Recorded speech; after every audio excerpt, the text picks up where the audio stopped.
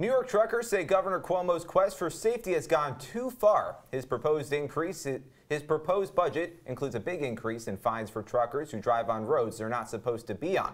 Citrus TV reporter Ricky Sayer introduces us to one of the many truck drivers on the road this week. Marty Forward has driven a lot of miles in a truck. Total miles? I'm going to say I'm real close to 1 million. And before each time he gets behind the wheel, he makes sure to check everything over. If you have too much free play, that means you got something loose. He plays it by the rules, but that doesn't mean he's perfect. I was turning down a road and I didn't know it was a restricted road. It wasn't posted. Here in central New York, one road where you'll find many restricted road signs is the Onondaga Lake Parkway. And above the road, 10'9" to be exact, is a bridge which has been hit by overheight trucks 7 times from 2016 to 2018.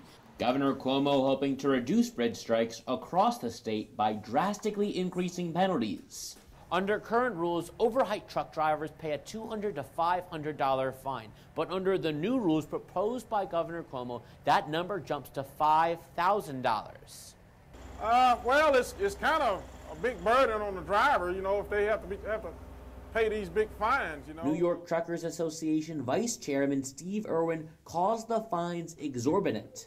Drivers are not going to avoid a bridge because of a fine that's associated with it. For Irwin, the governor's proposal will impact the wrong people. Typically, drivers hitting bridges are not familiar with the area. He sees a different solution. And as for the fines, Marty wants the state to go in a different direction. Everybody makes a mistake, you know, and I don't think you should have to pay $5,000 for your first mistake.